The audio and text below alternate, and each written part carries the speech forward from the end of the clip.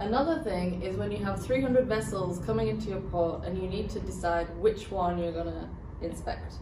And there are some companies, agencies, NGOs that are working on specific algorithms and digital technologies that make it a hell of a lot easier. So what one of them did was to come up with 5 indicators. So basically they took all the vessels that had a history of non-compliance with labor issues.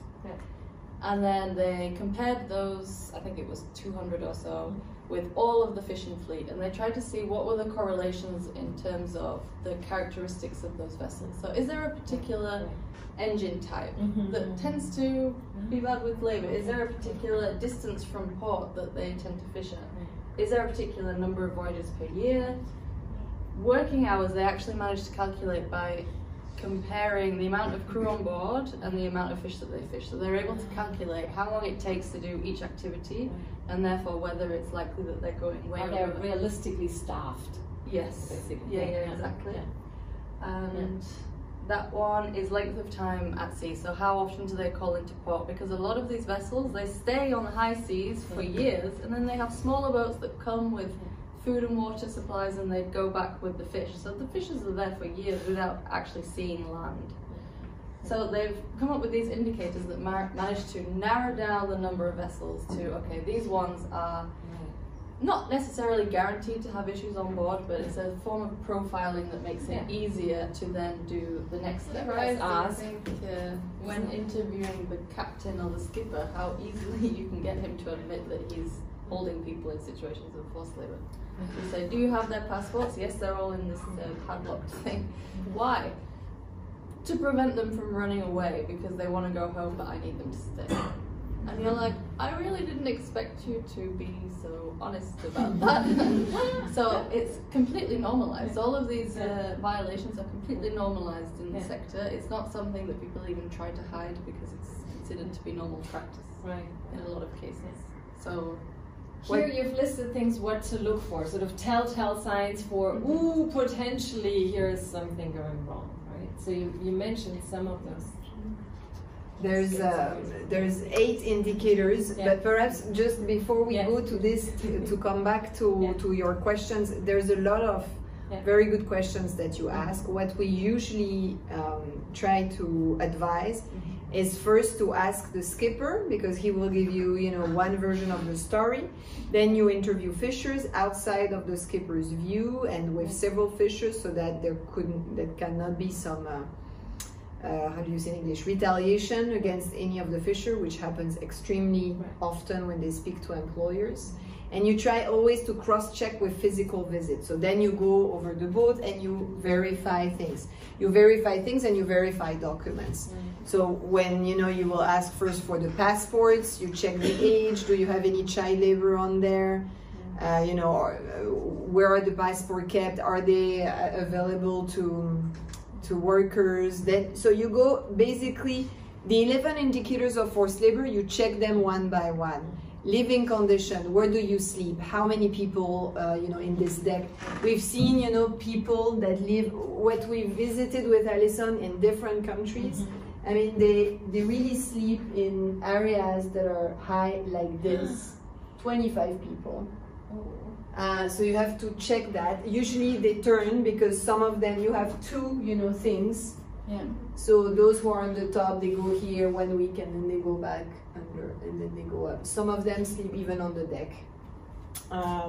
In Ghana, recently we went, they called it Monkey Islands, which you can imagine is a terrific terminology to use, but this is really used by the industry to call where the fishers sleep. It's on the top of the vessel, with basically you are not protected from the wind, from the heat, from the sea. You would not survive for sure more than a few days, and psychologically it's extremely difficult. So, I mean, there's really, the objective of the inspector is to triangulate the information.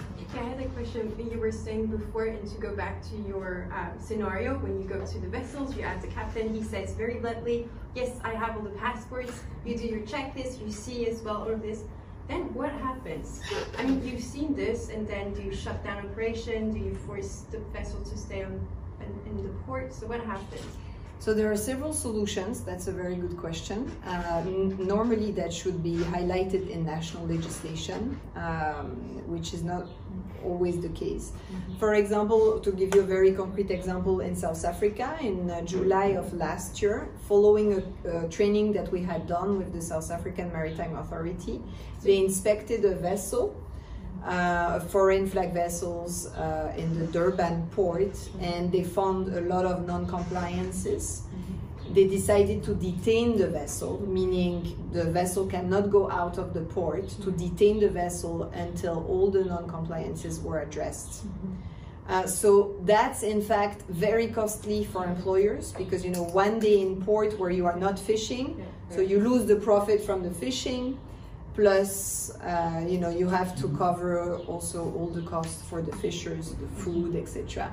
So it's you know, it's a bold decisions from the authority. So you can either detain the vessel for a number of days. This is the most common thing that is used until the vessel can go back to fish. Then there could be also no entry into ports. This is a major area which is quite interesting, because you have a bit of a conflict of interest between the environmental issues and the labor issues. Because if you are a port state, you have a foreign vessel that calls into your port, you review all the different documents that Alison spoke about, and you think, oh, this vessel in fact might be involved in illegal fishing, in IUU fishing, because of those indicators. So your option is to say, okay, I do not allow you to enter my port, which means this vessel will, you know, not enter your port. Which also means that yes, you are forbidding this vessel to enter, but what about the fishers that are on this vessel, which we know it's not a 100% correlation, but there are more risk also than those vessels have poor conditions that you might want to inspect. So what we are saying is that it's better to leave those vessels enter your port and then to launch a labor inspection that could actually determine, you know, the conditions. But all of this is also costly for port authorities, and it's also politically sometimes sensitive. So yeah. May I ask if these indicators, like, do you train the labor inspectorate on these potential indicators? Yes, exactly. We train them on all those indicators.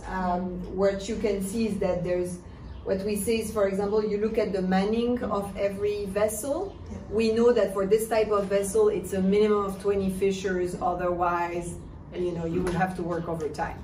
So if there's not a good ratio, it's a big indicator. Days at sea, we already discussed. The longer at sea, the longer isolated, the higher risk of exploitation.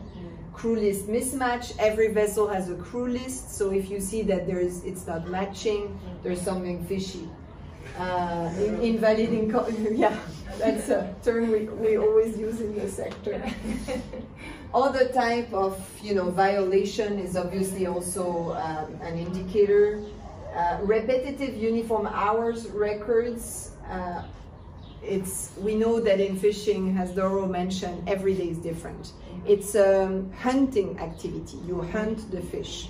So every day is different. You don't know. So if you see when you arrive on the vessel, give me the hour records as a labor inspector. I want to verify it. You see that all the hours are the same. You're thinking, okay, they did that 5 minutes before. It cannot be really realistic. Same for the pay. In fact, that's one of the sectors where your pay is so complex. So it was a good thing what you asked about pay slips. Yeah. You know, when you say, show me the pay slips, because usually every month they should issue also a pay slips. In fishing, you pay a basic wage, then you pay a part of the catch, a percentage of the catch. So if the vessel fish a lot, then they give, you know, a part normally to the fishers, a percentage of this part to the fishers. And then because the person is on board the vessel for a very long time, you know, they buy products. So they have a lot of deductions, which is also very complex. Imagine after 11 months, sometimes you have to review your deductions. Very difficult to verify. Right. Yeah.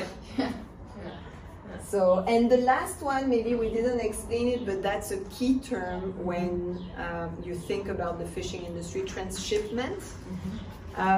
This is if a vessel stays at sea for a very long time, you cannot keep the fish for a very long time on the vessel, even if they have some refrigerated, container on the vessel. So you have to give the fish to another vessel. So you have those transshipment vessels that comes to you at sea. You offload your catch at sea. They come back and they would offload, in the port. So it's in fact very difficult to know where the fish is coming from, because those vessels that come take the fish from the many vessels on the sea, they sometimes mix the fish together. So where does it come from is sometimes a very tricky question. And certifying product, you're even more unrealistic. Exactly. Transshipment is very challenging for certification. Very. Yes. Just to loop back a little bit with what Kate was asking about how you see these violations, potential violations, and they get detained until they're addressed. You're saying you just let the captain say, oh, please give the passports back to your crew and then go back? Because, I mean, typically there's national legislation about forced labor and that person has committed a crime. So at what stage does it become something criminal, and you say this captain is not allowed to go back to sea, these are victims of crime, they're going to receive support under our trafficking victims law, and then, kind of elevate it to that level rather than just saying, oh, I hope it's better next time, go back to sea. That's not quite what they did in South Africa. So one of the fishers was very, very injured, and he would have died quite soon after that had he not been taken to hospital. So he was in hospital for 10 days. The fishers, after everything was resolved in terms of you now have a contract, you've been paid, the fishers were given the option. Do you want to stay on the vessel or do you want to go home? Half of them chose to go home. So they were repatriated. I mean, they had to pay for their own flight because South Africa hasn't yet ratified the protocol on forced labor that would obligate them to facilitate that repatriation. But half of them chose to go back on the vessel. Then in terms of next steps, do you then not let that vessel come back? Do you want to press criminal charges? That's really up to the authorities. Obviously that would be the ideal solution, and something that we promote. One thing also that the Convention 188 says is that when you arrest a vessel, when you detain a vessel in your port and you check violation, you are supposed to write a report to the flag state to let them know this is one of your vessels, it has violated international labor standards. So normally when the vessel go back also at some point to the country. But yeah, this is a very challenging industry because of all of this. It's easier with national flag vessels than with foreign flag vessels. If you look at the detention of foreign flag vessels in the world, it's extremely low.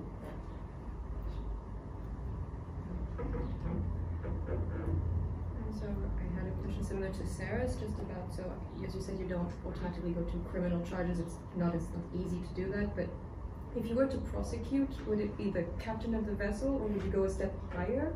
And then if yes, then under which flag? It feels like it becomes complicated again.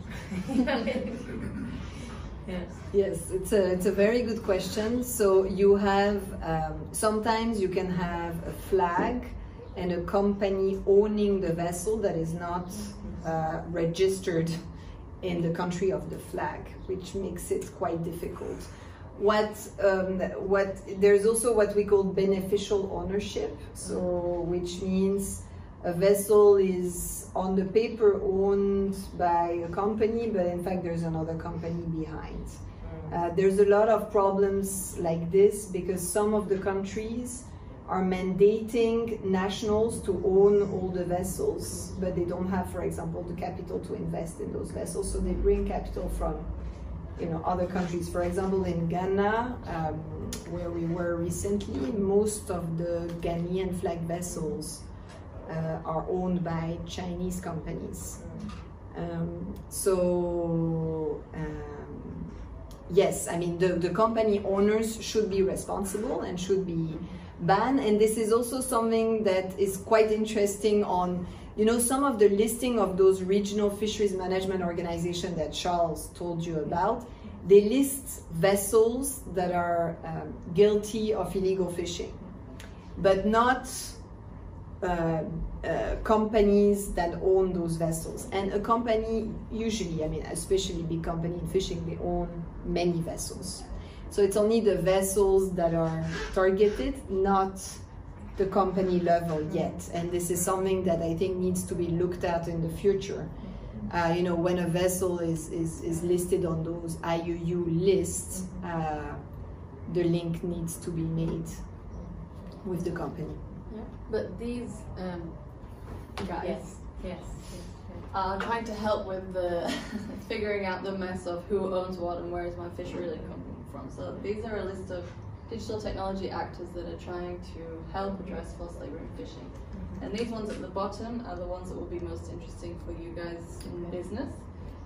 So they have databases that you have to pay for, and they can help you analyze the databases to try and work out exactly where your fish is coming from. So not just the vessel violation, but who owned the vessel and who previously owned the vessel, who now owns the vessel, etc., etc. So there is help out there. It's not all doom and gloom.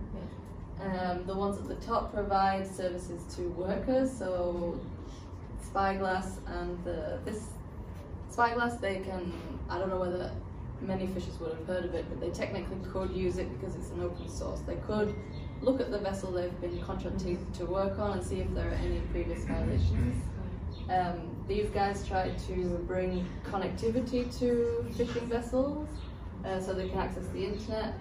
And ITF, the International Transport Workers Federation, they have an app as well that fishers can use. So no matter what port they go into, they can look up the number of an inspector, the number of a union to try and get help. And then these guys are more focused on the inspectors, so what I've already explained about narrowing down the risk. But these guys are the ones that if you ever end up working for a company that is in any way related to fishing, these are the guys that you should look into partnering with to help you with traceability.